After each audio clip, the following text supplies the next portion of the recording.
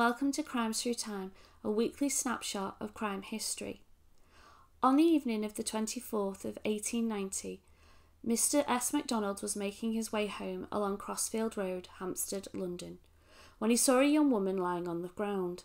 He walked on, assuming she was drunk, but he became concerned that maybe she was ill and needed some help. Unfortunately, the lady was beyond help. She was dead, and it was obvious that she had been subjected to a savage attack. He went to Swiss Cottage police station to raise the alarm. Rumours that this was the work of Jack the Ripper started immediately, and as the local police notified Scotland Yard and that the detectives who had investigated the 1888 Whitechapel murder spree were quickly present at the crime scene, proved the police also feared Jack had returned. Dr. Wells examined the lady at the scene. She had suffered blunt force trauma to the head, and her throat had been cut so deeply it had almost severed her head. A brown man's cardigan was loosely wrapped around her head. She had been dead for about an hour, and given the lack of blood present and the awful wounds she had sustained, it was clear that she had been murdered not where she had been found. Also, despite a thorough search of the surrounding area, no murder weapon was found.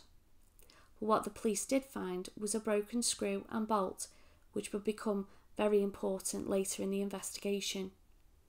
She was removed to Hampstead Hill Police Station for a detailed post-mortem and to begin the job of identifying the victim. A full description of the victim was circulated in the newspapers across the United Kingdom on Saturday the 25th of October. Her description was noted by the police as, quote, "She is not more than 32 years old, 5 feet 5 inches, dark complexion, with dark hair and blue eyes. She had a jacket. Her dress was black cashmere. She wore 2 petticoats, one with red and yellow stripes and the other white flannel. Her white cotton chemise bore the letters P.H. neatly embroidered in red. She had woolen stockings in blue and a blue woolen vest. The style of this garment suggests that she was nursing a child." The police were right. The victim was indeed nursing a baby. And during the night of Friday to Saturday, a bloodstained and broken baby's perambulator was found about a mile away from the victim. The screw and bolt found matched the pram. Also, there was hair similar to the dead woman present inside. It would take another day for the baby to be located. In Kentish Town, London, a family were becoming concerned. 32-year-old Phoebe Hogg and her 18-month-old baby, also Phoebe, hadn't returned home after leaving the house around 3 p.m. Friday afternoon. She lived with her husband Frank Hogg on one floor, and her mother and sister Clara lived upstairs. Her father lived in Rickmansworth and had been of ill health, so they hoped she had gone to visit him. But on Saturday morning came, and still no word. They began to search. Frank headed to check with her father, and Clara headed to Priory Street to visit a family friend, Mary Pearcey. Mary at first denied seeing Phoebe, and then when pressed by Clara, she admitted that Phoebe had called around 5 p.m. and asked her to watch the baby, but Mary was unable to. Phoebe had sworn her to secrecy about the visit. Clara thought this very odd, and she also noticed bruises, cuts and scratches on Mary's hands. Mary explained that she had been killing mice. Clara and Mary returned to the Hoggs' home and was met by their landlady, Mrs. Burrard, who had seen the newspaper reports of the murder and was concerned that the description so closely resembled Phoebe. Clara agreed and suggested they head to the police station, but Mary tried everything to deter her. Clara insisted, and a reluctant Mary accompanied her. Inspector Thomas Bannister was in charge of the investigation. He escorted them to the mortuary. Mary very quickly and emphatically exclaims, "That's not her." Clara, though, was able to identify Phoebe's clothes, but the injuries made it hard to be sure when she viewed the body. Mary started to pull Clara away, much to her frustration. The doctor was able to wash Phoebe's face, and this allowed Clara to fully see, and she was able to identify her conclusively. Clara was also able to positively identify the pram, but was shocked at the condition of it. It had undergone very rough usage since she had seen Phoebe leave pushing it on Friday afternoon. The women and 2 detectives returned to the Hogg residence. Frank had returned and was given the news of his wife's murder. Inspector Bannister had become very suspicious of Mary Pearcey at this point. Her behaviour was very odd. He decided to search her house. Mary insisted she hadn't seen Phoebe, but let them in to search the property. What they found made them believe that they had found the scene of the murder. There was broken furniture and a window, blood spatter on the walls and ceiling, and blood on the floor and a rug. In a table drawer, a carving knife with blood on the handle, and in the fender, a poker. Also, there was bloodied clothes, a black skirt, and a recently washed apron. Curiously, Mary chose to whistle the whole time the police searched was going on, and showed no emotion when items were discovered and removed. Her only explanation was that she had been killing mice, but she did concede she had seen Phoebe on Friday, telling the same story she told Clara, but she claimed Clara told her not to tell the police. She was arrested for the murder of Phoebe Hogg and her baby. She was taken to Kentish Town Police Station. Here she was asked to remove her gloves, and the inspector observed the scratches and abrasions that Clara had noticed earlier that day. Mary denied the murder. Quote, "Well, I would not do such a dreadful thing. I would not hurt anybody." End quote. Around 6:30 a.m. on Sunday the 26th of October, baby Phoebe Hogg was discovered on wasteland in Finchley Road by a hawker called Oliver Smith. There were no signs of violence, and Phoebe was fully dressed, except for a sock and a shoe. She appeared to have passed away from exposure or suffocation. She was taken to Hampstead Mortuary and reunited with her mother. On Monday the 27th of October 1890, Mary Pearcey was charged with the willful and felonious killing of Phoebe Hogg and baby Phoebe Hanslope Hogg. Mary's trial started at the Old Bailey, London, on the 1st of December 1890 and lasted 3 days. The prosecution's case was conducted by Mr. Forrest Fulton and Mr. C.F. Gill. Their theory of the crime was that Mary had lured Phoebe over to her home by sending her a note. The delivery boy testified to the content of the note. Phoebe was witnessed arriving at Mary's around 3 p.m. During the course of tea, Phoebe said something that made Mary fly into a violent rage, hitting her on the head with a poker and then cut her throat.